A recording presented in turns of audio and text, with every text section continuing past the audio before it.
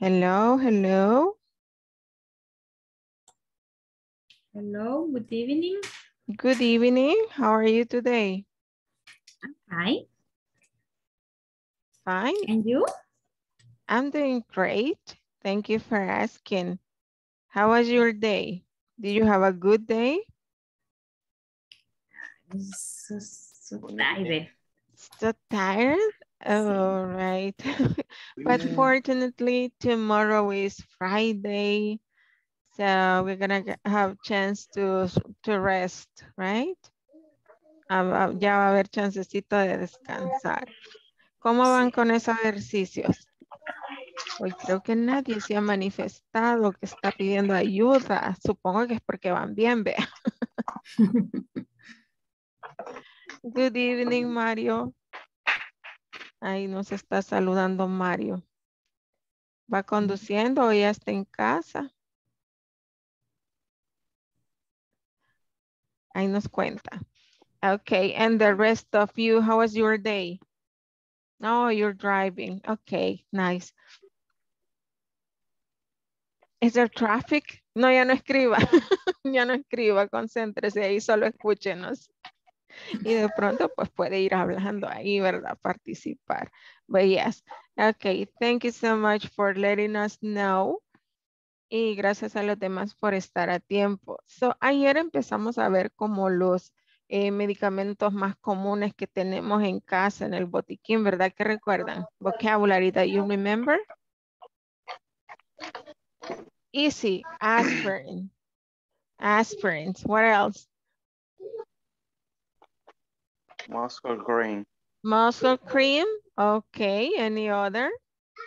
antacid, Antacid, ajá. all pills, Cold pills, cold drops, okay. nasal spray, The nasal spray, yes.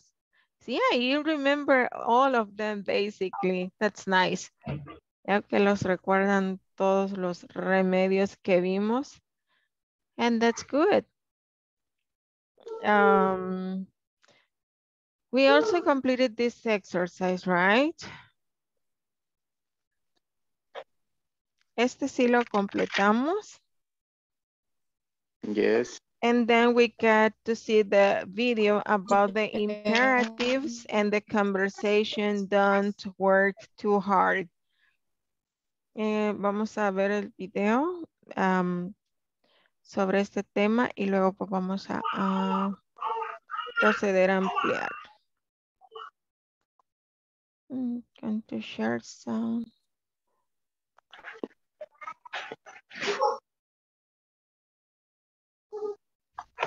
Hi everyone, in this class you'll learn how to use positive and negative imperatives. Additionally, you'll practice a conversation which illustrates how this topic is used in a real life setting. Let's get started by listening to a conversation titled, Don't Work Too Hard. Let's listen and practice. Don't work too hard. Hello, Ms. West. How are you today? Not so good. So what's wrong exactly? I'm exhausted. Why are you so tired? I don't know. I just can't sleep at night. Okay, let's take a look at you. I'm going to give you some pills. Take one pill every night after dinner. Okay. And don't drink coffee, tea, or soda. Anything else? Yes. Don't work too hard. All right. Thanks, Dr. Young. The conversation that we just heard illustrates a conversation between a doctor and a patient. Typically, whenever we are sick and we go to the doctor, we're going to receive instructions from the doctor so that we can get better. We use imperatives to give instructions. Imperatives. Take a pill every 4 hours. Rest in bed. Drink lots of juice. Don't work too hard. Don't stay up late. Don't drink soda. To form imperatives is very simple. Just add the verb, no subject is necessary, then a complement. On the left-hand side of the chart, we can see positive imperatives. Let's analyze them. Take a pill every 4 hours. The verb is take. The complement is a pill every 4 hours.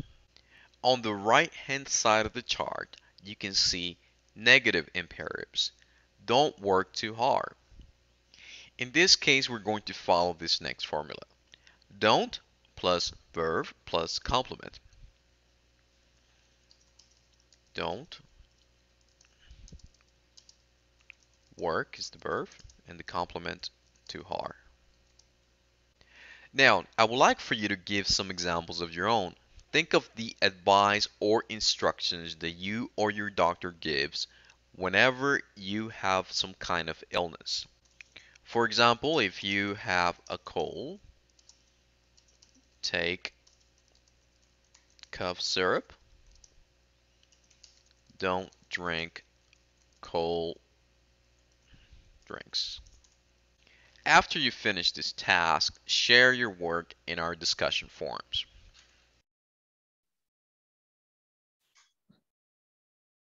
Okay, so is that a new topic for you? ¿Es algo nuevo para ustedes los imperatives? ¿Entendieron qué es un imperativo? ¿Quedó claro? ¿Cómo sienten el tema? A ver. Un poquito complicado. Complicado, ok. ¿Alguien más?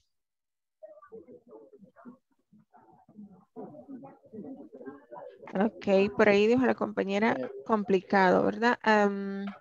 Vamos a ver, un imperativo es, ¿para qué decir el video? ¿Recuerdan? Para dar instrucciones. Para dar Recomendaciones. instrucciones, recomendaciones, ajá. Ese es el uso que tiene un imperativo. Es para dar instrucciones o indicaciones. Un imperativo puede ser afirmativo o positivo. También puede ser negativo. Ok. So, voy a compartir la pantalla para explicarles un poquito más. Vamos a ver. Ahí está. Vamos a escribir un imperativo. Ok. Nos decía que es para dar instrucciones, para dar órdenes, para dar indicaciones, para dar direcciones. Para todo eso nos sirve un imperativo. Entonces, estos normalmente se inician con el verbo. Por ejemplo, si usted me pregunta, ¿cómo llego al banco? Entonces, y yo le digo, camine 2 cuadras y luego gire. Walk 2 blocks. And then turn right, digamos, que le digo que gire a la derecha. Entonces, este es un imperativo. Le estoy dando una indicación. Ok, walk 2 blocks. Si se fijan, a diferencia de las, oraciones normales, no lleva un sujeto. ¿Por qué no? Porque le estoy hablando directamente a la persona, ¿verdad? Estamos en una conversación en la que ya el sujeto está implícito, eso no necesito mencionarlo. Cuando un doctor le da indicaciones y le dice, tómate dos pastillas cada 6 horas. Take, entonces empieza con el verbo take 2 pills every 6 hours, por ejemplo. Take 2 pills every 6 hours. Le está hablando directamente, ¿verdad? Le está dando la indicación directamente a usted. Entonces, un imperative no lleva sujeto. Se inicia con el verbo. Y puede ser negativo. Por ejemplo, si le está prohibiendo que haga algo, don't Drink. I don't drink beers. Don't drink beers. Okay, don't drink beers. Ajá. Good. Ajá, le está diciendo que no tome cerveza, ¿verdad? Le está diciendo, estoy subiendo de peso. Entonces el Por doctor le Christmas. dice, don't be- o la presión. Entonces le dice, no tome cervezas, don't drink beers. O sea, como se fijan, el imperativo puede ser también en forma negativa y entonces empezaría con el don't o do not. Mm, Y como le habla directamente a la persona, no le habla a una tercera persona, ¿verdad? Entonces ahí vamos a usar el do not como auxiliar, don't, y la indicación que se le dé. Entonces, para eso son los imperativos. Son órdenes, recomendaciones para, para dar indicaciones también. Por ejemplo, le dice, ok, ¿qué tengo que hacer? Entonces le dice, enciende tu computadora. Turn on your computer. Ok, turn on your computer. Ok. O si le dice, no conectes los cables. Don't.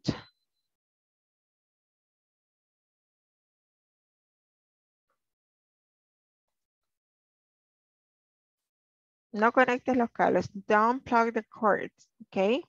Son indicaciones también, instrucciones. Pueden ser órdenes, como les repito, como decir,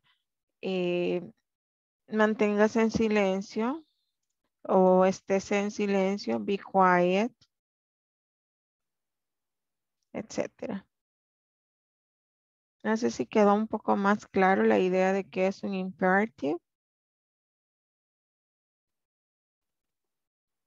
O hacemos más ejemplos, Sí. podemos hacer. Hoy sí. Yes. Ok, so el nombre, a veces los nombres gramaticales tienden a darnos un poco de como asustar, ¿verdad? Imperative, what's an imperative? Y pues es un poquito más simple de lo que creemos. So, let's continue here. Teníamos la conversación, ¿verdad? Que era lo que íbamos a practicar ahorita. Ok, aquí está.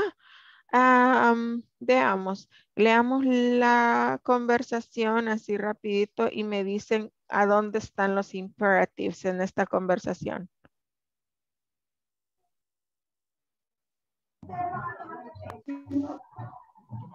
Uno está donde dice take on the pill every evening after dinner. Ajá, take one pill, ese es un imperativo, le está diciendo take one pill. That's an imperative. I Very don't good. drink coffee, tea, Don't or drink soda. coffee, tea or soda. Es otro imperative. Don't drink coffee, tea or soda. Don't work Don't too work too hard. hard. Don't work too hard. That's nice. This is another imperative. Muy bien. So, excellent job identifying imperatives. Ya pudieron identificar cuáles son imperativos ahí. So, vamos a escuchar la conversación y vamos a practicar pronunciación. Vamos a ver la conversación. Se las voy a poner desde acá para no ir al video. Hay que ir pausando el video, a veces se traba, entonces mejor lo hago de acá. Ok, so, veamos. Voy a poner la conversación, la vamos a practicar 2 veces. Vamos a escuchar y repetir. Yo voy a poner pausa después de la interacción. Por ejemplo, aquí voy a pausar. Hello, Miss West, how are you today? Aquí voy a hacer pausa para que ustedes puedan repetir. Voy a silenciar los micrófonos para que no hayan interferencias.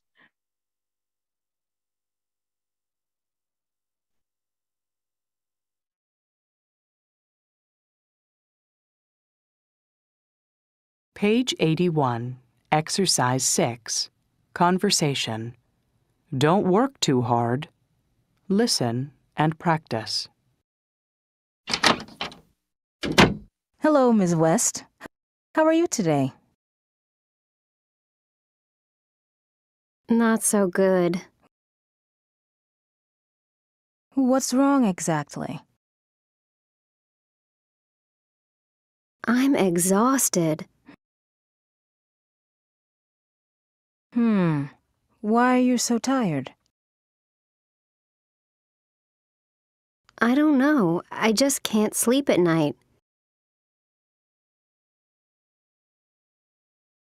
Okay, let's take a look at you.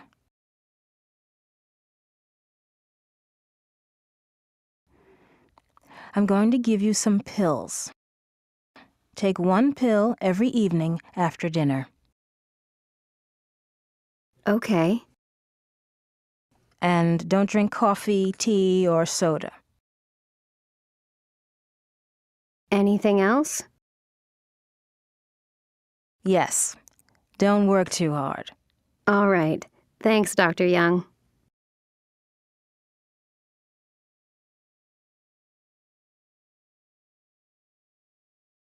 Page 81, Exercise 6, Conversation. Don't work too hard. Listen and practice. Hello, Ms. West. How are you today?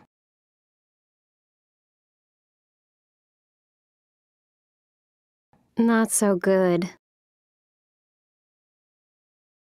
What's wrong exactly? I'm exhausted. Why are you so tired? I don't know. I just can't sleep at night. Okay, let's take a look at you.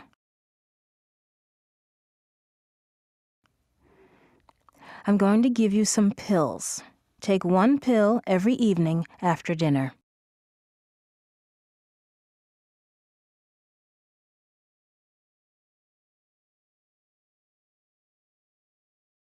Okay. And don't drink coffee, tea, or soda. Anything else? Yes. Don't work too hard. All right. Thanks, Dr. Young.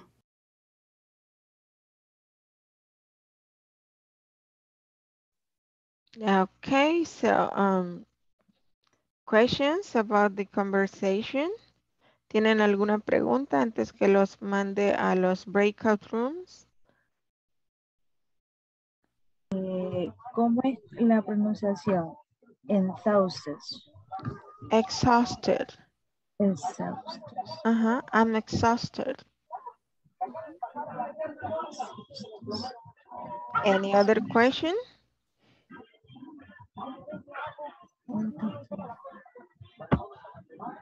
La expresión anything else, ¿qué significa?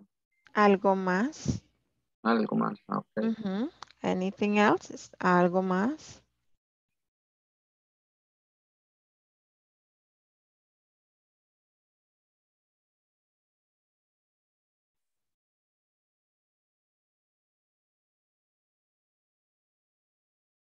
Okay.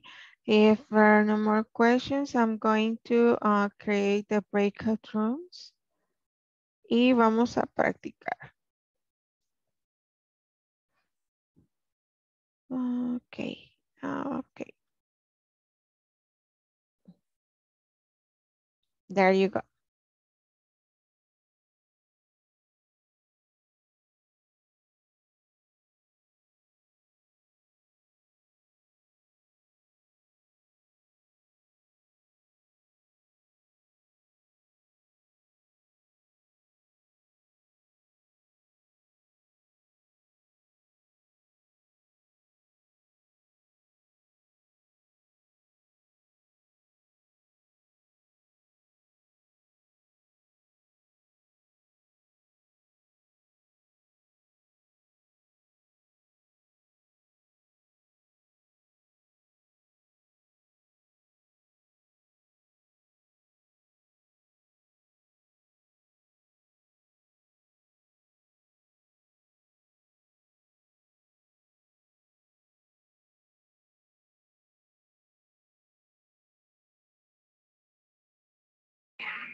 Hola. Hello. Yo creo que vamos a repasar el diálogo, ¿verdad? Yo casi que entrando iba a la clase. Yes, that's Sí, correct. yo preguntaba si alguien había tomado captura. Pues no la pude tomar. Yo igual estoy intentando verla aquí en la computadora porque casi que entrando voy a la clase. Ahí la puso, aquí está. Ahí está ya. Ok. Me, Dr. John. Ok.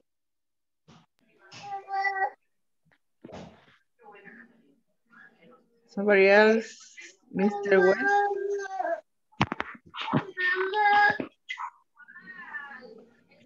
Hola. Empezamos. ¿Quién?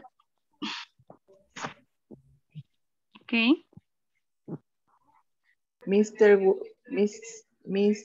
West or Mrs. How do pronunciation M is?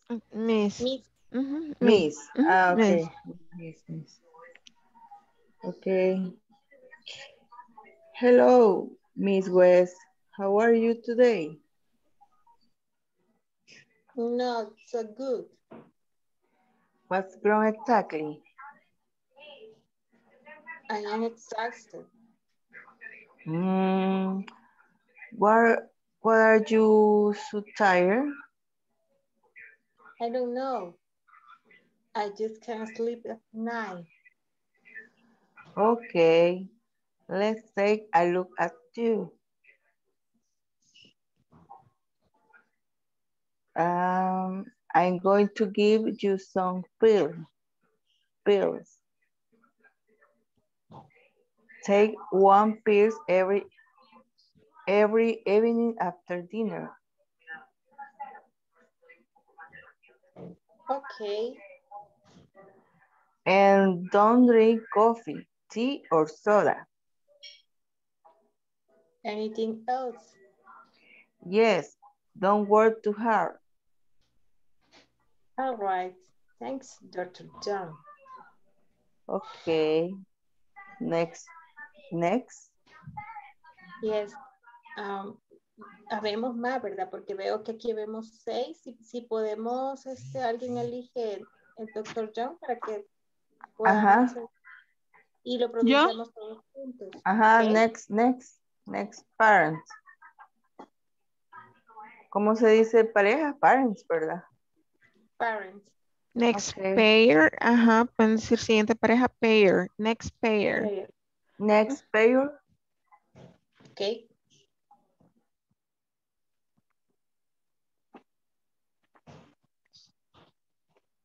Ahí, ¿yo?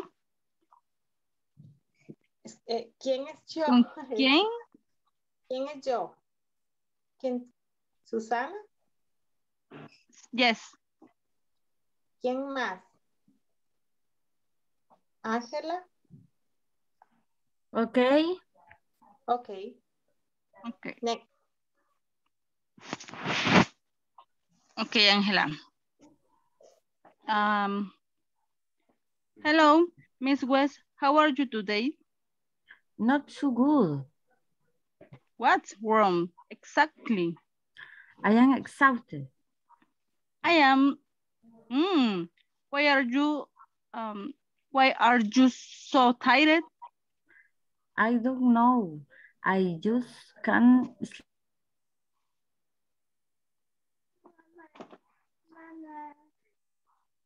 Ya estuvo esa. I don't know. I just can't sleep at night. Sleep at night. Okay, let's take a look at you. I am going to. Perdón. I'm going to give you some pills. Take one pill every evening after dinner. Okay. And don't drink coffee, tea, or soy. Anything Also. Yes, don't work too hard. All night. Thanks. John.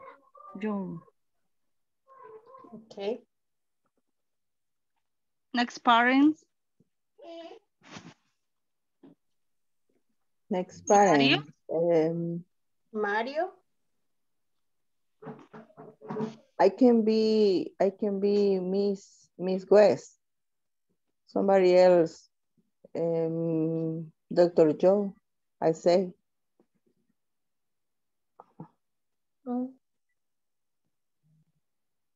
Si no hay más, lo repetimos todos juntos y alguien que haga, puede hacer yo el del doctor y lo repetimos todos juntos.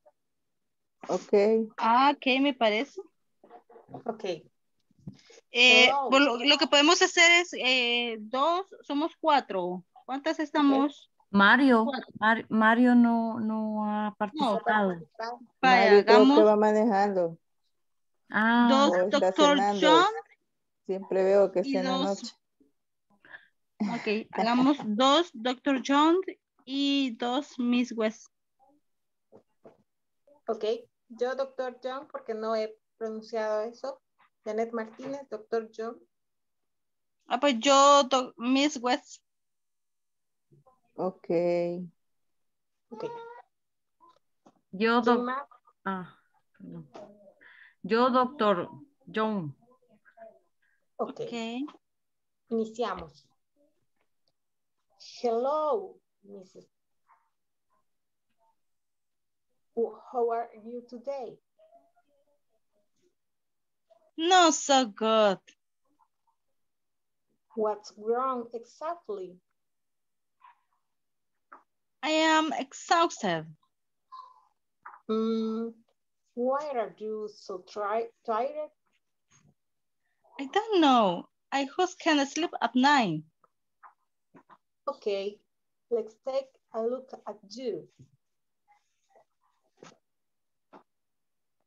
I'm going to give you some pills. Take one pill every night after dinner. Okay. I don't drink coffee, tea, or soda.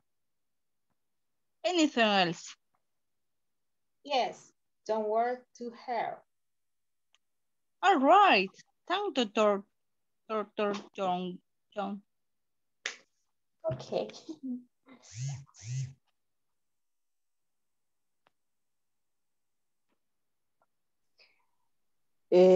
What is pronunciation? ¿Alguna pronunciación? Ajá. What is pronunciation? Exhausted. Exhausted. Ajá, exhausted. Exhausted, okay. Ajá, exhausted. Excellent. Exhausted. Exhausted. Exhausted. Yes, exhausted. Ajá, exhausted. Es casi como una O. Exhausted. Exhausted. Ajá. Every night. Every night. Every night, cada noche.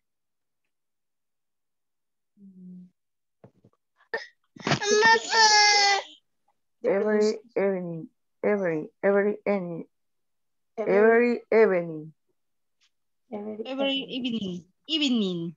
Evening. Ajá, de buenas noches. Every evening. Every evening. Every evening. Every evening. Unido, every evening. Every evening after dinner.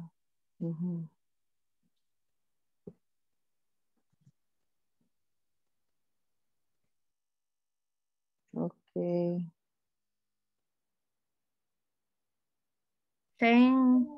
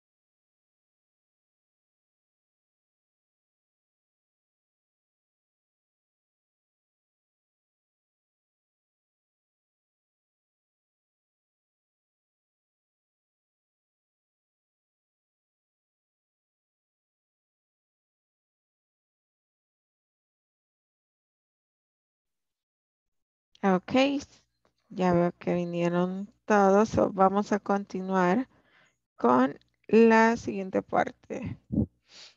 Ok, aquí tenemos el grammar chart, la parte de la gramática de los imperatives, que ya explicamos para qué son los imperativos, ¿verdad? Estos son para dar instrucciones, indicaciones, órdenes, consejos. Eh, a diferencia de una oración, pues estos inician con el verbo y no llevan sujeto, porque no, esto es para, se las damos directamente a la persona, entonces el sujeto es implícito, no necesitamos más que el verbo y el complemento. Decíamos que pueden ser afirmativos o negativos. Tenemos en esta columna los ejemplos de afirmativos. Para negativos decíamos que vamos a utilizar don't, que es do not, ¿verdad? Al principio don't, luego el verbo y luego el complemento. Vamos a practicar pronunciación. Vamos a repetir. Get some rest. Get some rest. Drinks lots of juice. Drink a lot of Take one pill every evening. Take one pill Take one pill every evening. Take one pill every evening. Take one pill Take one pill every evening. Okay, one more time. Take one pill every evening. Take one pill every evening. Don't stay up late. Don't stay up late. Don't stay up late. Don't drink soda. Don't drink soda. Don't work too hard. Don't work too hard. Don't work too hard. Right. All right, so we need to complete the sentence. Use the correct form of the verbs in the box. Vamos a completar estos oraciones usando lo que tenemos en esta cajita. Cuando veamos not, quiere decir que lo vamos a hacer en negativo. Para hacerlo negativo, ¿qué dijimos que se ocupa? Don't. Ajá. Don't. No es que vamos a escribir el not así tal cual, sino que el not ahí nos está indicando que es un negativo. ¿Qué tenemos en la cajita? Tenemos call, see, stay, take, not go. Entonces vamos a poner don't go, don't worry, don't drink, Don't worry. not eat, que sería don't eat. Ok, tenemos a dentist, too much, to aspirin, to school, in bed, a doctor, coffee y any candy. Any candy. Uh-huh. Not worry. No te preocupes. Don't worry. Ajá, no te preocupes demasiado. Don't worry too much. Nomás un poquito. Not worry too much. Ajá. Ok, tenemos ya hecho el 1 y el número 2 is call a dentist. Number 2, don't worry too much. And number 3 como en la canción, tenemos, ¿verdad? Don't worry, be happy. Excellent. Ajá, ahí va la canción con imperative, mire, don't worry, be happy. Muy bien. No, hay quienes que aprenden mucho con canciones o viendo películas, es excelente. Ok, tenemos el number 3 para ver si comprendieron el ejercicio. ¿Cómo iría el number 3? Dice to aspirant. ¿Cuál de esas que están en la cajita? Menos las ya chequeadas porque esas ya las ocupan. Take to aspirin. Excelente, ahí sería take to aspirin. Take to aspirin. Take to aspirin. Y la otra, no go. Don't go to school. Don't go. Don't go to school. Don't go to school. Stay in bed. Stay in bed. Okay. Stay in bed. See a doctor. See a doctor. Okay. See a doctor. No drink coffee. Don't drink coffee. Don't drink coffee. No eat any candy. Don't eat any candy. Don't eat any candy. That would be it. Muy bien. Don't eat. Write 2 pieces of advice for each problem. Voy a silenciar porque tenemos bastante background. Incluso aquí escucho como que se han activado, no estamos sin agua. Ok, veamos. Tenemos write 2 pieces of advice. Advice es consejo. Los imperativos también son usados para dar consejos. Como decíamos, instrucciones, indicaciones, órdenes, direcciones. En este caso vamos a hacerlo como consejo. Vamos a dar 2 consejos. 2 pieces of advice for each problem. Tenemos 4 problemas. El primero, vamos a repetir, pueden repetir en casa sin activar el micrófono. My feet hurt. My feet hurt. Le duele el pie a ella. Number 2, I have a sore wrist. I have a sore wrist. I have the flu.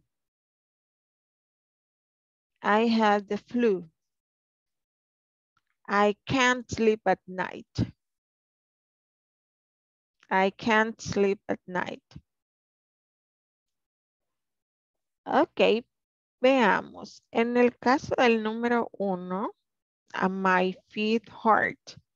Le duele el pie, vemos por ahí que puede ser la causa.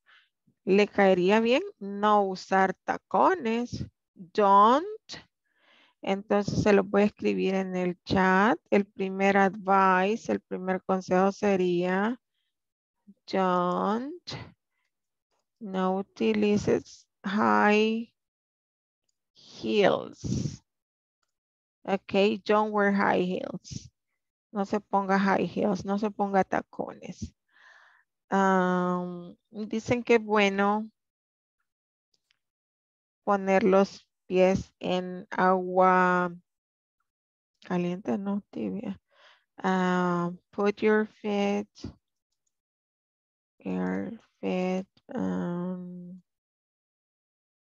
in warm water. Put your feet in warm water for 10 minutes maybe. Ok, so así tienen que pensar como qué consejo le daría. Ya pueden ser imperatives, afirmativos o negativos. Ahí les puse el primer ejemplo negativo. Don't wear heels. Ahí puso Alejandro muy bien. Don't wear heels.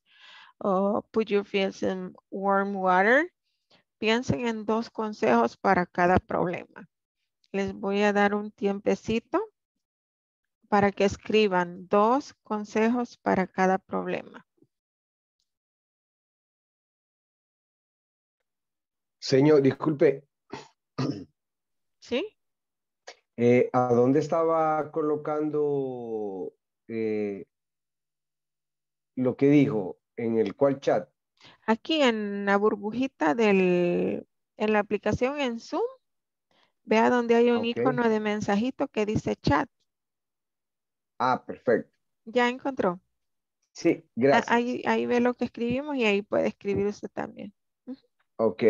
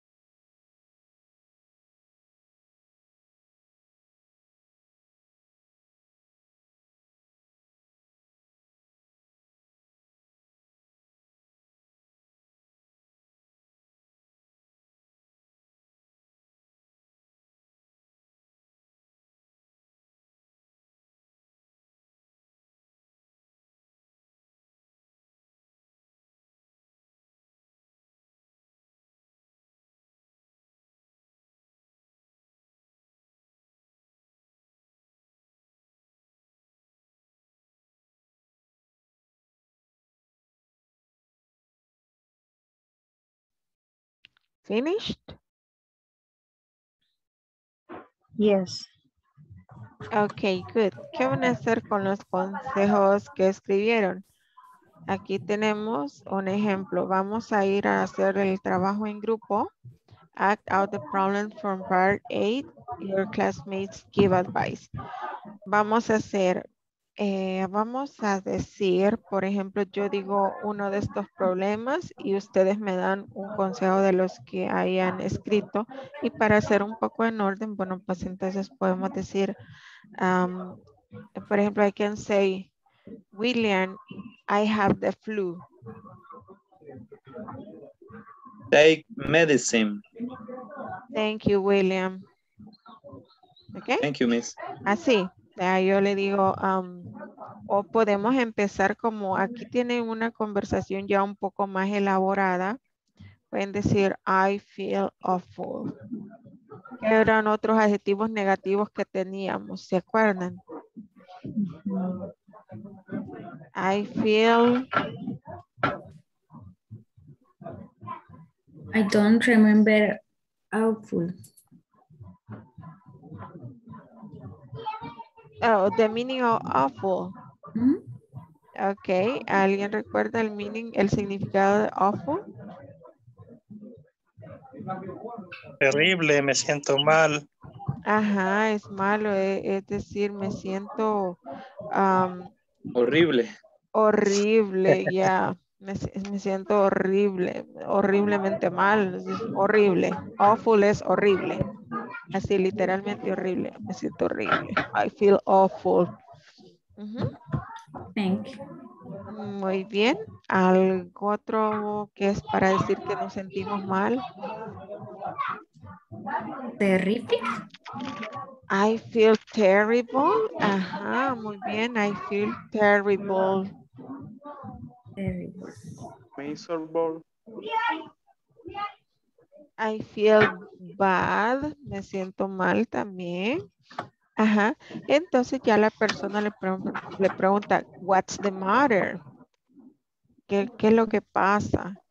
Ok, y ya le dicen a uno de estos 4 problemas, ¿verdad? Vamos a hacer otra vez el ejercicio ya un poquito más elaborado. And I say, okay, Mirna, I feel terrible. What's the matter? What's the matter?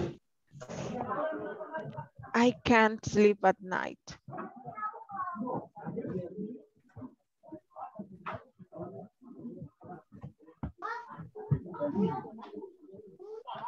¿Qué me recomienda? Oh, that's a good idea. Thank you so much. Ok, y así pueden ir haciendo pequeñas conversaciones utilizando. Y esta cartita la tienen ahí en la presentación que mandé ayer para que se vayan guiando con la conversación. Son conversaciones cortas, traten de hacerlo así, ya es vocabulario que ya hemos estudiado, pero pues ahí está. De repente si les da pánico escénico pueden ver aquí la la cartilla, ¿verdad? Y más lo que han trabajado ahorita. Voy a crear los breakout rooms para que practiquen y hagan pequeñas conversaciones. Let's go. Here.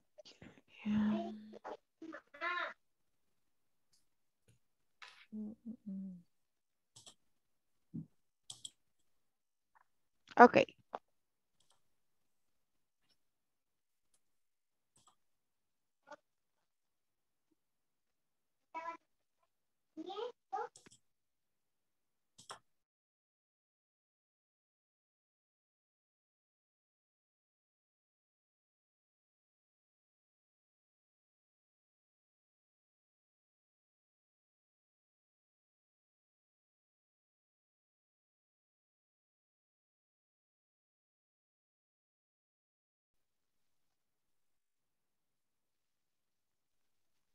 Okay.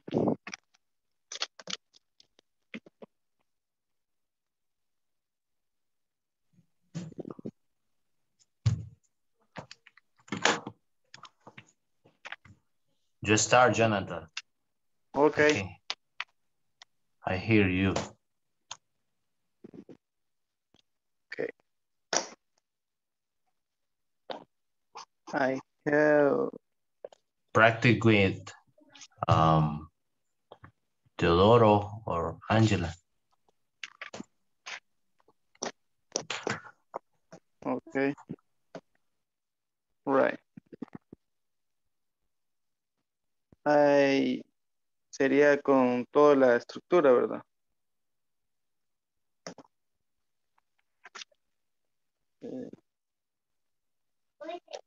Sería...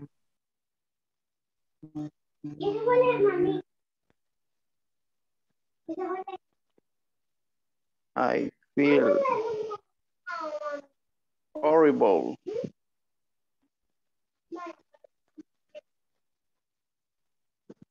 ¿Con quién sería? Con Mario. ¿Sería hacer las parejas siempre? With Teodoro o Marvin. Me voy a quedar yo al final. Voy a escuchar porque venía manejando. Ok. Hi, Jonathan. Hi. Ok. Ok. Empiezo. Sí. Sería con el segundo, ¿verdad? I have a strong wish. Ok, con eso. Ok, empiezo. I feel awful. What's the matter? I have so rich. Don't wash the hot hand.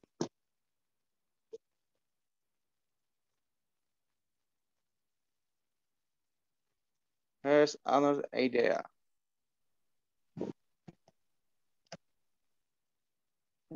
Bueno, It's a good idea. Good idea. Okay.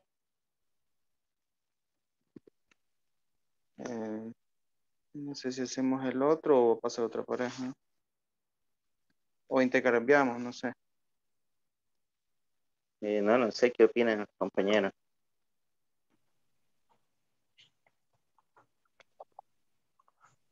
Other classmate. En Ángela en Elizabeth o Ángela en Carla. Ok. ¿Empieza usted o empiezo yo? Si gusta, yo le pregunto. Está bien. Sería number 3. I have the flu. The flu. What's the matter?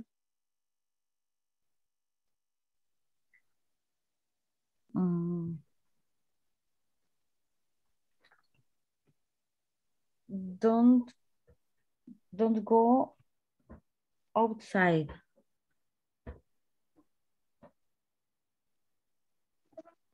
I have an idea. They hot and down.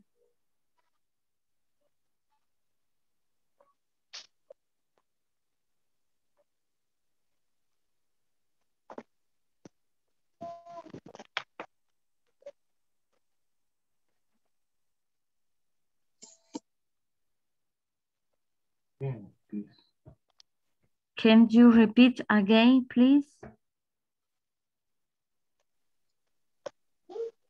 I have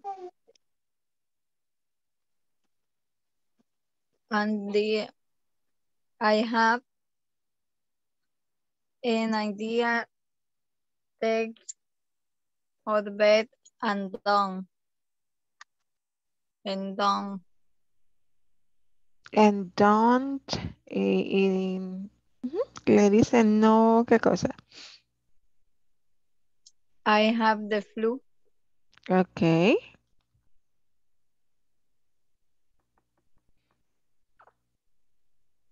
You had the flu. Okay. Advice, consejo que le darían.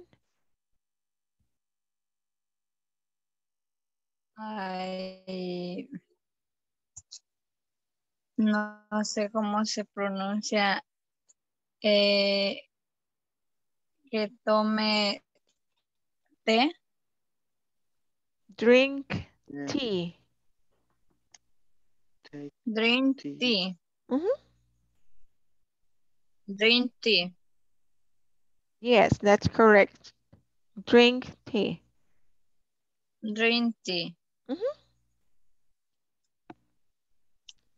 Okay, who continues?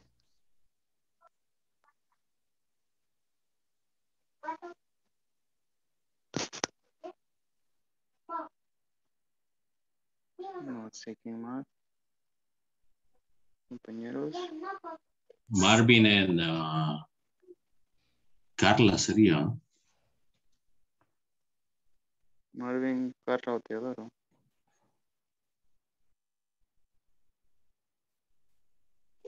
Okay.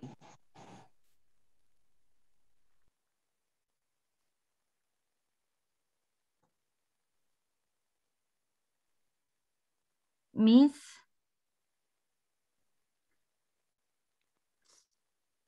Ay. Mari. La presentación, no sé.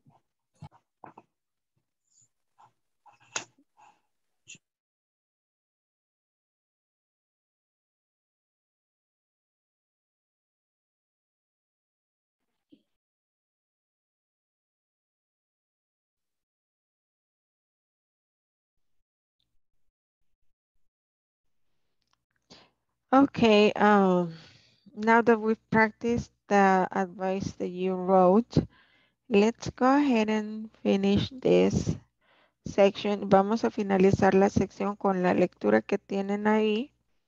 Esto es lo que tienen en la plataforma. It says 10 ways to improve your health. Okay. Number 1. ¿Quién quiere leer la 1? Eat breakfast. Me, Mario. Okay, Oh. Mario. Number 1, eat breakfast. Breakfast gives you energy for the morning.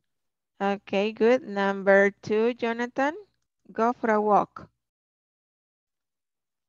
Go for a walk.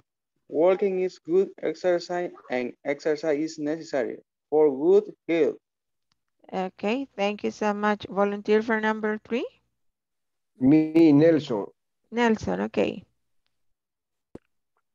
Floss Floss. your teeth. Your teeth. Don't have brush. The flossing keeps your gum healthy. Ok, muy bien. Thank you so much. Tenemos floss. Floss your teeth. El floss es pasarse hilo dental, sí. Floss your teeth. Don't just brush them. Okay. Floss and keep your gums. Gums son las encías. Healthy. Ok. Es vocabulario nuevo, ¿verdad? Gracias. Thank you so much. Number 4, volunteer for number 4, Silvia. Okay. Number 4, drink 8 glasses of water every day. Water helps your body in many ways. Okay, very good. Thank you so much, Silvia. Monica, number 5. Stretch for 5 minutes. Stretching is important for your muscles. Okay, stretch. Eso se refiere a estirarse, ¿verdad? Stretching is important for your muscles. Okay, muy bien. Thank you so much. Tengo la manita de Elizabeth. Do you read number 6, Elizabeth? No la escuché muy bien. Vi su manita levantada. ¿Quería leer la número 6? Sí. Okay, go ahead. Get Enough. Enough Calcium. Calcium your bone need they flow like yogurt, milk, and cheese. Calcium. Okay, thank you so much, Elvis. So enough, get enough calcium. Muy bien, thank you so much. Number 7, volunteer for number 7. Me. Thank you, Elvis. Do something to challenge your brain. For example, do a crossword puzzle or read a new book. Excellent, thank you so much, Elvis. ¿Palabra nueva por ahí? No, ¿verdad? Está sencillo. A crossword puzzle, esos son los crucigramas, crossword. Number 8, volunteer. Hi. Thank you, William. Take a time out, a break of about minutes. Do something different, for example, get up, down, walk, or sit down and listen to music. Very good. Thank you so much. Time out. That's important.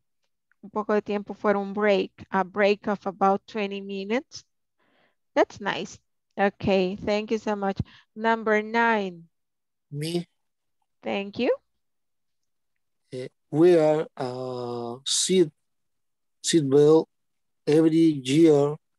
Seat belt save thousands of lives. Okay, important to wear a seat belt. Seat belt. Yeah, seat belt.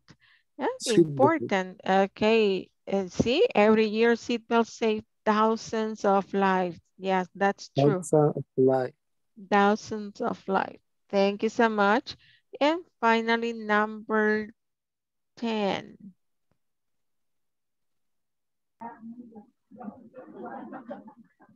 Number 10. Okay, Maria. Okay, protect your skin. Use lots of moisturizer. Moisturizer and sunscreen. Moisturizer son humectantes. En sunscreen es el protector solar. Esas serían como palabras nuevas, ¿verdad? Moisturizer, humectante, sunscreen, protector solar. Ok, de esa lectura teníamos ahí, read the article, pueden leerlo nuevamente y completar las oraciones que están ahí. Por ejemplo, teníamos la número 1, to get exercise, go for a walk. ¿Qué decía que podemos hacer? To help your bones, para ayudar a los huesos. To help your bone. Drink. Calcium. Have calcium. Have calcium. Puede ser. Calcium.